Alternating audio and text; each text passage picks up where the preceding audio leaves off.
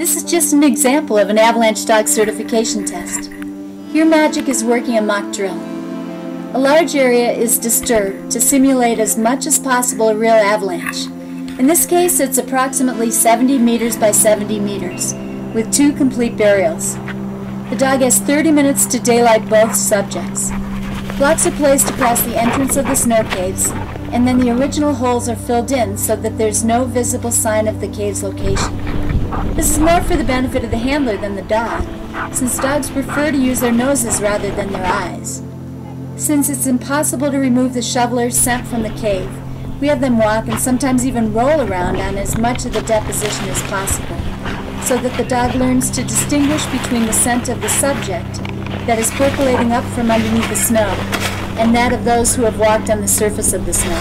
This is closer to what they'll experience in real avalanches. I typically allow my dogs to do a hasty search before I employ any strategy.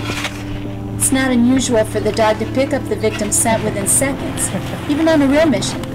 Avalanche dogs must want to work independently of their handlers, especially during the hasty search.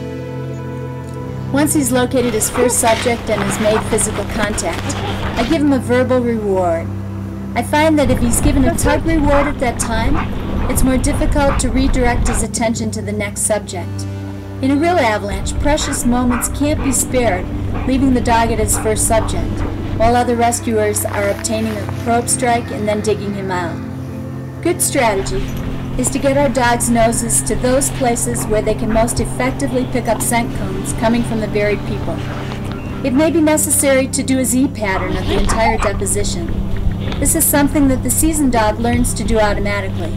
Once he's pinpointed his subjects, I will then help by shoveling, but only enough to encourage him. It takes experience to be able to read your dog's body language and know when he has definitely hit on his subject, especially on a real mission with a deceased victim whose scent is less significant and definitely less tantalizing to the dog.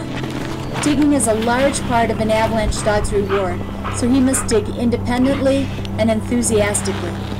It's a good idea to allow the dog to re-enter the cave more than once to extend the play and the reward game. This really is the reason that they work. The dog should have no fear of entering the cave and getting up close and personal. The subject can push himself out just enough to give the dog the sensation that he's pulling his subject out of the snow. Obviously, you should never attempt to bury a person under the snow without the supervision of an experienced dog handler. Avalanche dog work is just a small part of a much larger operation. We encourage you to become a member of either a ski patrol or a search and rescue dog team so that you're well trained and skilled in all aspects of avalanche rescue. You must have all the required equipment as well as the ability to use it efficiently and effectively. You must be able to travel safely and capably in the backcountry. The avalanche dog is just one essential element of a finely tuned mutual team effort.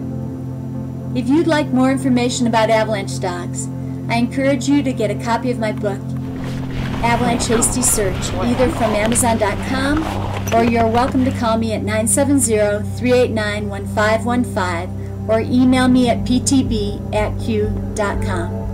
Thank you very much.